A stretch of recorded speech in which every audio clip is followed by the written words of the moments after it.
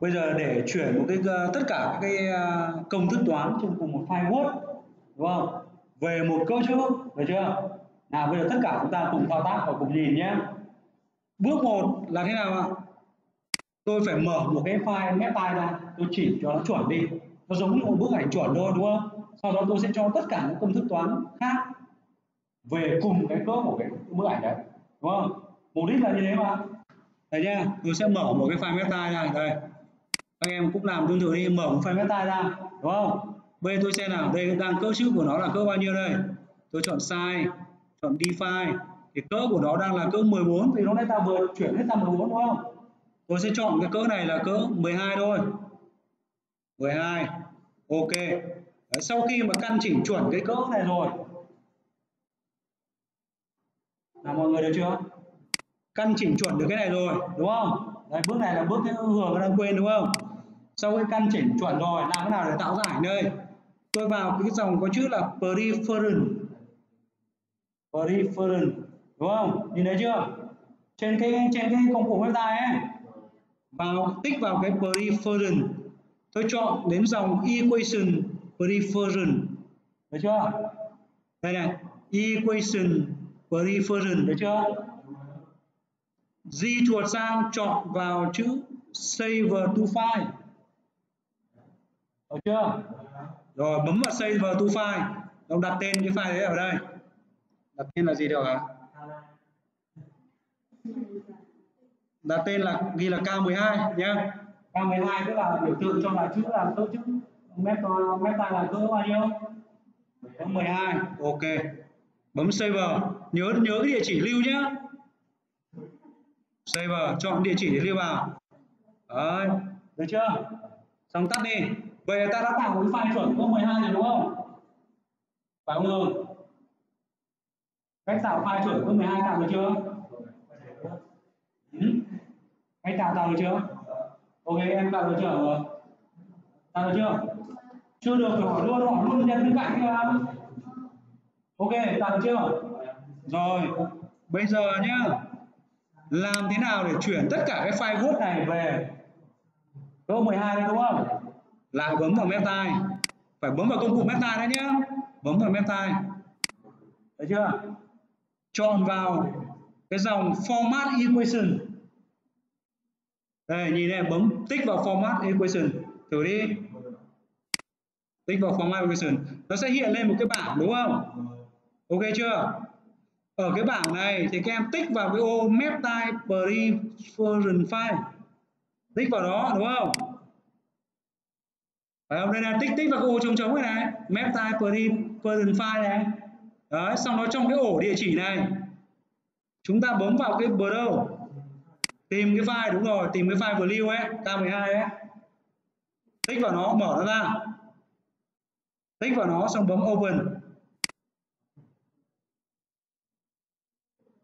tích vào nó xong bấm open, được chưa? Nào Hồng làm được chưa?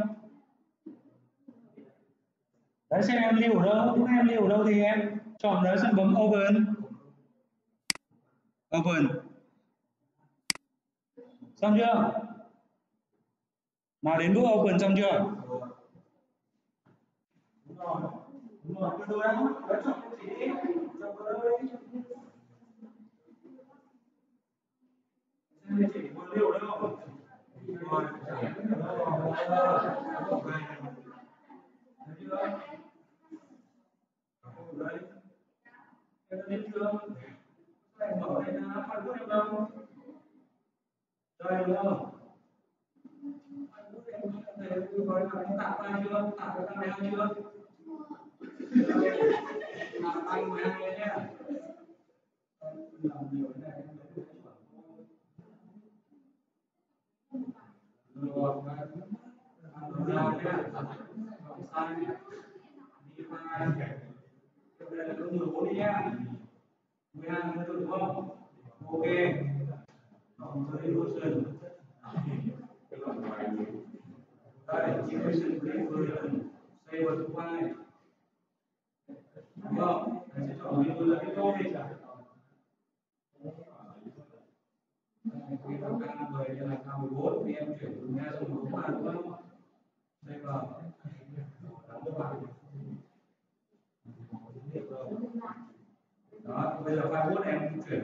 nó sang 14 thì em chọn format equation xong rồi tích vào phần này xong tí nữa tiến hành đi lên đúng không?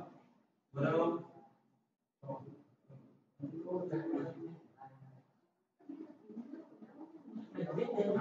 Tích vào open xong chưa?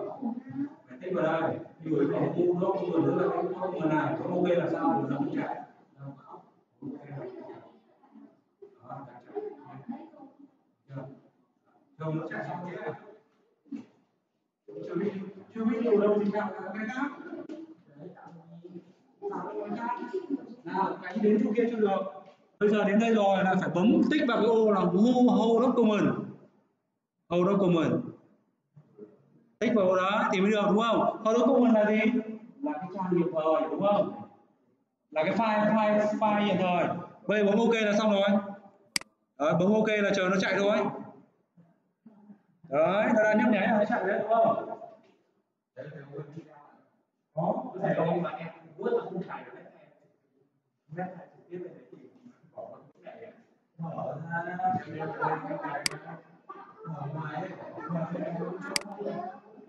nên là nó vô hình người. Đúng rồi.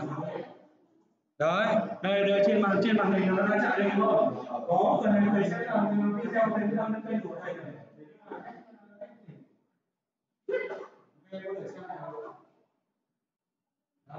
Như vậy là biết cách để chỉnh cái file mình công thức rồi đúng không? Đúng rồi. Bây giờ nó cái gọi là hơi phải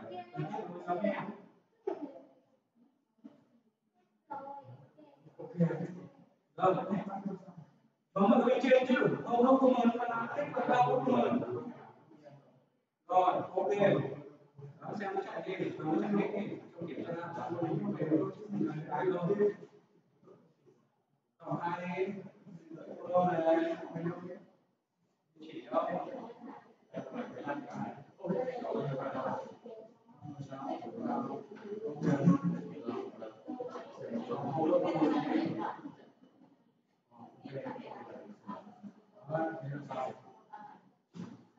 đấy không khi biết làm nó sẽ không để đây đang được rồi đấy khi mà chạy hết nó sẽ hiện chữ ok là bao nhiêu ký tự toán đúng không?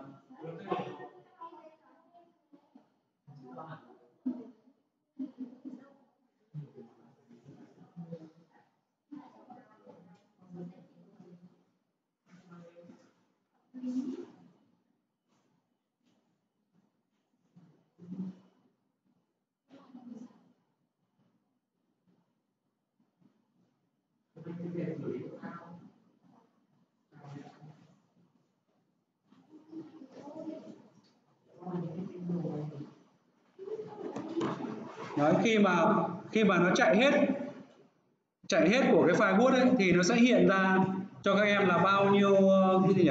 Bao nhiêu ký tự toán và thay đổi công thức đúng không? Đấy, về đấy thì chúng ta